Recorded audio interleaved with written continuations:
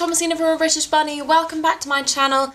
As you can see, I'm in quite a festive mood at the moment, so I thought I would do for you today my current makeup favourites. Everything is from the Drugstore and costs under a tenner, I think. But I will put links for everything down below, so do check it out. But it's just everything I've been loving recently. It's great for autumn, winter, great for Christmas coming up, great for parties, and just festive, cheap and cheerful options. The first thing I'm going to start off with is my base. There's two things that I've recently taken up with, and they are both from Sleek, and actually they're straight away gone into my current favourites. I wear them pretty much every day. The first thing is the Sleek Corrector and Concealer palette, and I have got palette number 2. This is so great for dark circles, it's not even funny. In it you get your concealer, your corrector, which I don't actually use because the colour's way too dark for my skin, and you get your powder, which is so good for setting your concealer so it doesn't move. This is just absolutely brilliant for dark circles. It just really blots out any dark colours. The only thing I would say is it's quite a cakey consistency, so if you were applying your makeup outside in the cold, this would go on really, really badly. It needs to be warmed up so it can be used. So I put it on and then I buff it in with my Real Techniques. I think it's the crease shadow brush, but I use it for this concealer and it just works really, really well with the powder over the top. Stays all day. My second thing is also from Sleek. I'm a bit late off the bandwagon for this, and it is the face contour kit, and I got mine in light. Lord, this has changed my life. This obviously is the contour, and use it on your cheekbones. I use it with a MAC wannabe brush that has a bit of an angle, like a bit of a slant to it. It's so good. You can go a bit OTT with it, 'cause although it's Although it's light, it's actually quite a dark shade, but it's so nice and it really works, and the highlight's just really nice to be pressed into the kind of C along the top of your cheekbones and up through your eyeball socket thing. It does take a bit of work actually trying to buff it in, but once you've done it, I think the effect is so good. I definitely need a bit more practice, but for someone like me who's got a moon face, this really adds definition, so I would definitely recommend this to anyone who hasn't done contouring, that kind of thing before. It's brilliant. The next thing I have been loving is a bit of a cheapskate one actually. It is a blush from MUA. I'm not a massive blush girl, but to be honest this has changed my life. It is the MUA blusher in Candy Floss. I picked this one up ages ago as well, and I really like it. I don't know how well it's translating on camera, but it's a slightly plummy pink. It's not a bright pink, it's a bit of a plum toned, slightly purpley pink. Oh Lord, it's so nice and it's so easy to work with. So I apply it onto my cheeks with my Real Techniques contour brush. I'm not sure if this is the right brush to use, but it works for me. It does have the tiniest bit of shimmer to it. When I first got it, because obviously now I've kind of used it a lot, the top layer was so shimmery and I thought I wouldn't like it, but actually once you've used off the top layer, the shimmer really dies down. It's actually quite a matte colour. I just love it. It's so nice, so blendable, and it's just a perfect autumny plummy blush, and I think this cost me £1. Thank you, MUA. The next thing I'm going to talk about is eyes. I literally cannot love anything more than a smoky eye. I don't really film with them too often because I find on my camera they come across quite badly. And I actually went on a makeup course recently, and we were allowed to play around with the products they had, but they had MAC Cranberry there, and oh my god, that colour is so beautiful.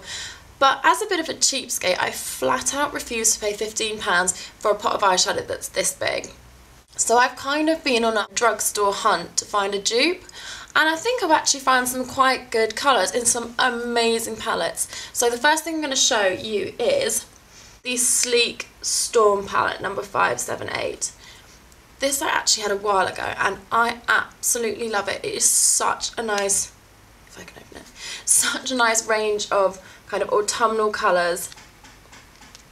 I especially love this really matte, slightly darker than the skin tone colour, which looks great in autumn winter, and this colour here is a MAC Cranberry wannabe. It's a bit redder, I would say, than cranberry, but it's so nice, and it's got a bit of shimmer to it. There's some matte shades, there's some shimmer shades, and they're really autumnal, kind of foresty, Christmassy autumny, amazing colours. And I can't remember how much this was, but it was either £8 or £12. So it wasn't like a break the bank.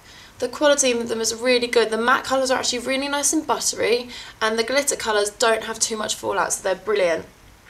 And I love these. Well done, sleek. The next palette I bought recently and I'm obsessed with, I actually am wearing it on my eyes at the moment, it's become my new day-to-day palette, is a palette from Rimmel, and it is called Brixton Brown, and it has these shades in it. I'm going to be honest with you, I only bought it because of this shade in the middle, which I also think is a slight cranberry dupe. Between this shade and the one I just showed you in the Sleep palette, I think cranberry's in the middle. But this is such a nice palette.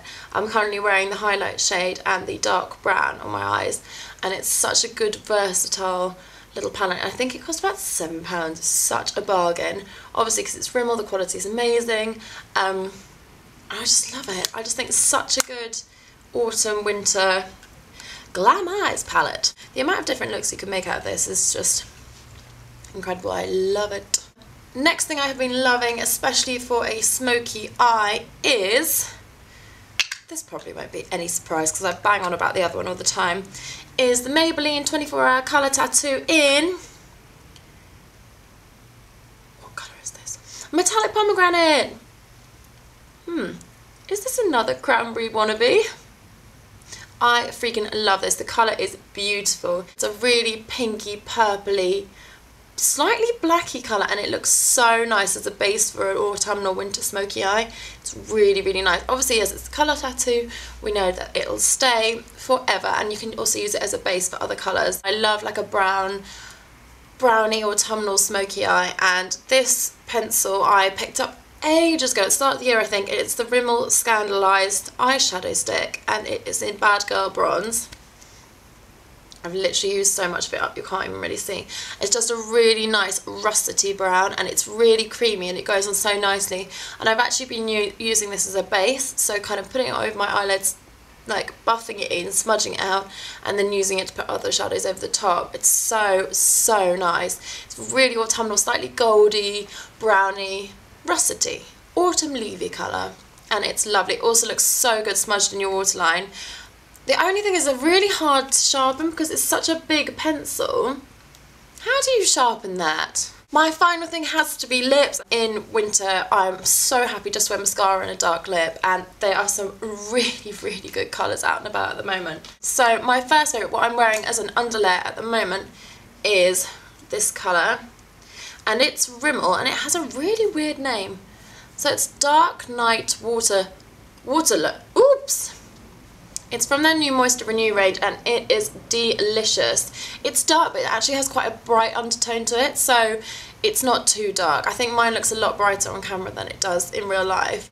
Today I thought I'd go a bit more vampy, so not only did I wear my Dark Night Waterloops, I also topped it up with a bit of another one of my favourite autumn lipsticks, which is Topshop Depth.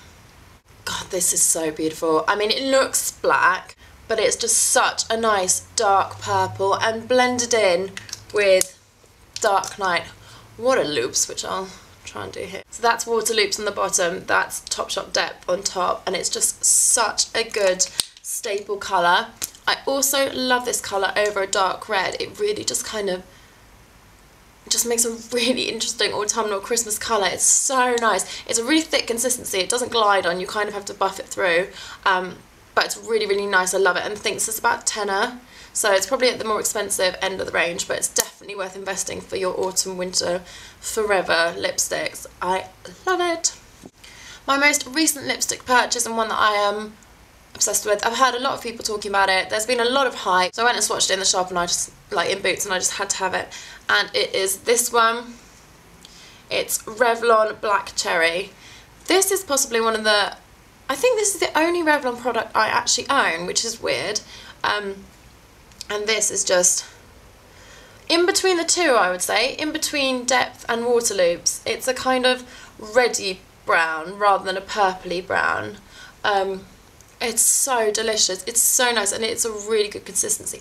Bloody should be for the amount of money it cost me. It cost me about £7.50, which I thought was a bit expensive, but it's so nice. It's gone straight into my top 3 autumn winter lipsticks, and I love it. Definitely invest if you're looking for a dark red or like a kind of brownie. It's just beautiful.